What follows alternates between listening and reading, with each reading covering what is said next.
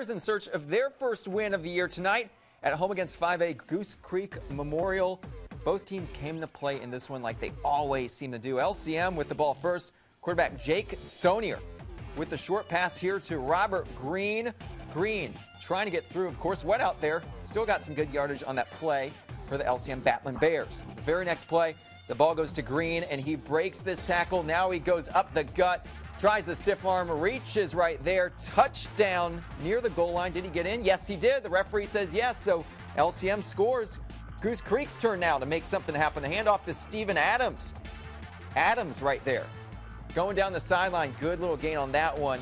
Puts them in the red zone. Soon thereafter, Miles Duke. Short pass right here to the outside. Quick catch. Ethan Gibson blows right by the LC-M Battlin Bears defense, and that is a touchdown. Let's go to the big board in this one. LC-M gets the last laugh. They hold off and grab their first win of the year. The final score 34-28. So LC-M goes to 1-2 on the year by beating Goose Creek Memorial tonight. Good win for those Battlin Bears.